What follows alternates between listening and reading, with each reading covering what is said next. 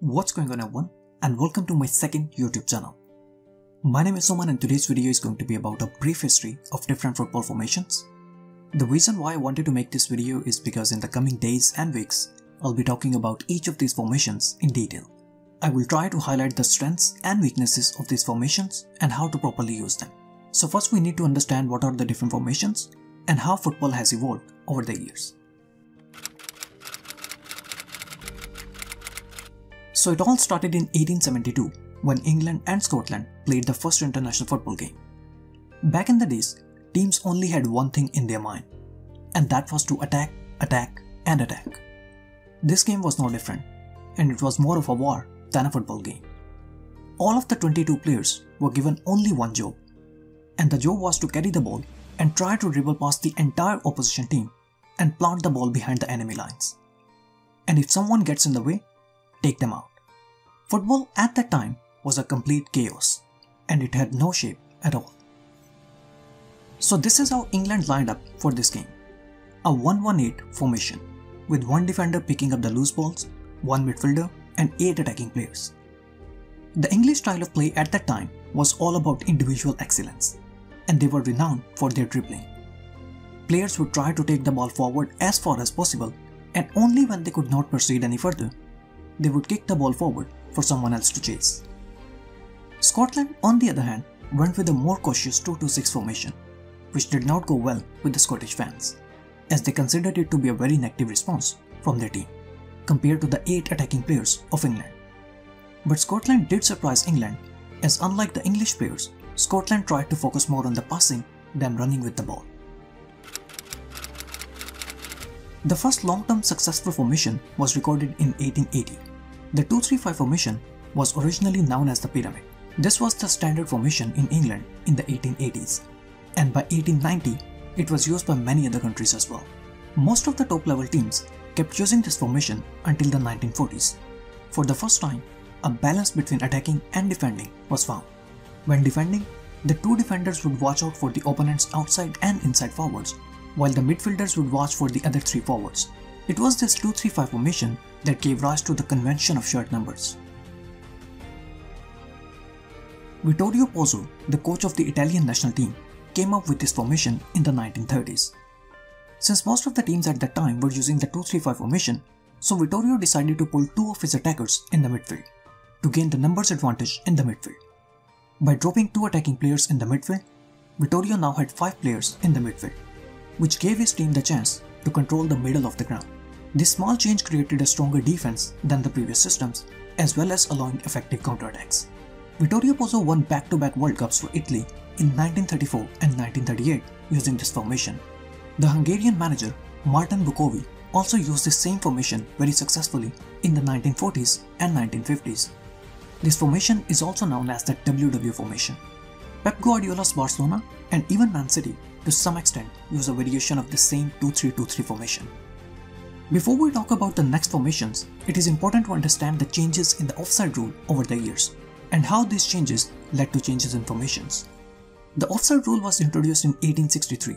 A player was considered offside unless 3 players of the opposing team are in front of him, including the goalkeeper. So in this diagram, the player with the ball is considered offside because only 2 players are in front of it, the centre-back and the goalkeeper. In 1925, a new offside rule was introduced. A player was now considered offside unless 2 players of the opposing team are in front of him, including the goalkeeper. So in this diagram, the player with the ball is now not considered offside because 2 players are in front of him. In simple words, the number of players needed in front of the attacking player was now reduced from 3 to 2. The offside rule was again changed in 1990. A player is onside if he is level with the second to last player of the opposing team, including the goalkeeper. So in this diagram, the player with the ball is not considered offside because he is level with the second to last player.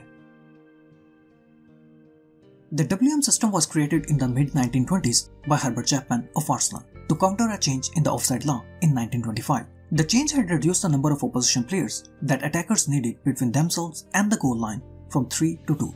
This led to the introduction of a centre-back to stop the opposing centre-forward and tried to balance defensive and offensive playing.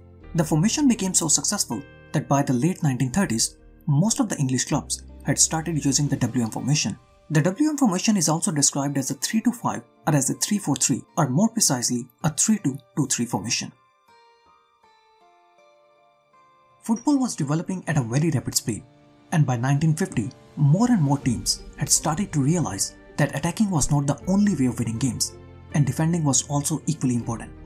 The 4-4 formation attempts to combine a strong attack with a strong defense. The credit for creating the 4-4 lies with two different people, Flavio Costa, the Brazilian national coach in the early 1950s, as well as the Hungarian Bela Gutmann. Brazil was the first team who perfectly implemented this system in the 1958 World Cup. They kept both their wingers up and wide, who were given the job of getting to the opposition byline and crossing the ball in the box for the two strikers. Brazil successfully used this formation for many years, and they won the World Cup of 1958 and 1970 using this very same formation. 4-4-2 was the most common formation in football in the 1990s and the early 2000s. The midfielders in this formation are required to work very hard to support both the defense and the attack. Typically, one of the central midfielders is expected to go up as often as possible to support the forward pair, while the other will play a holding role, shielding the defense.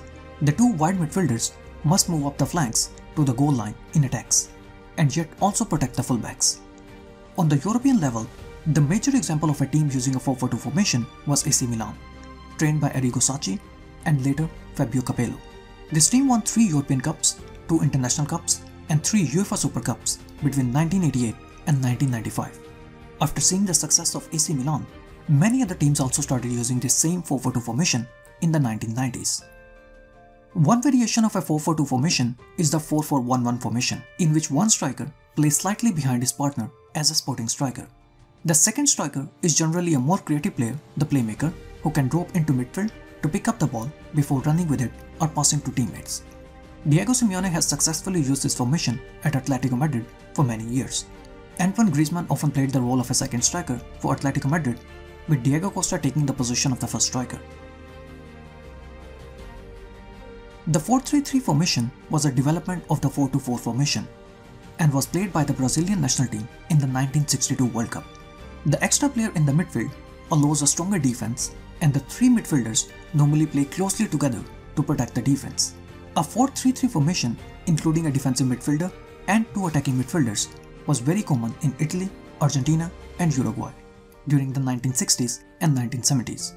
The national team which made this formation very famous was the Dutch team of the 1974 and the 1978 World Cups, a team that impressed the entire world with their fascinating total football. In club football, the team that brought this formation to the forefront was the famous Ajax team of the early 1970s, which won 3 European Cups with Johan Cruyff. A variation of 4-3-3 is a 4-3-1-2 formation wherein a striker gives way to an attacking midfielder. Max Allegri used this formation at AC Milan during the 2010-11 Serie season. The formation focuses on the attacking midfielder moving play through the center with the strikers on either side. It is a much narrower setup in comparison to the 4-3-3, and it is usually dependent on the attacking midfielder to create chances. The 4-4-2 diamond formation staggers the midfield. The attacking width in this formation has to come from the fullbacks. The defensive midfielder is sometimes used as a deep line playmaker. The most famous example of a diamond 4-4-2 formation was Carlo Ancelotti's AC Milan, the team that won the 2003 UEFA Champions League and was also the runners-up in the 2005 Champions League.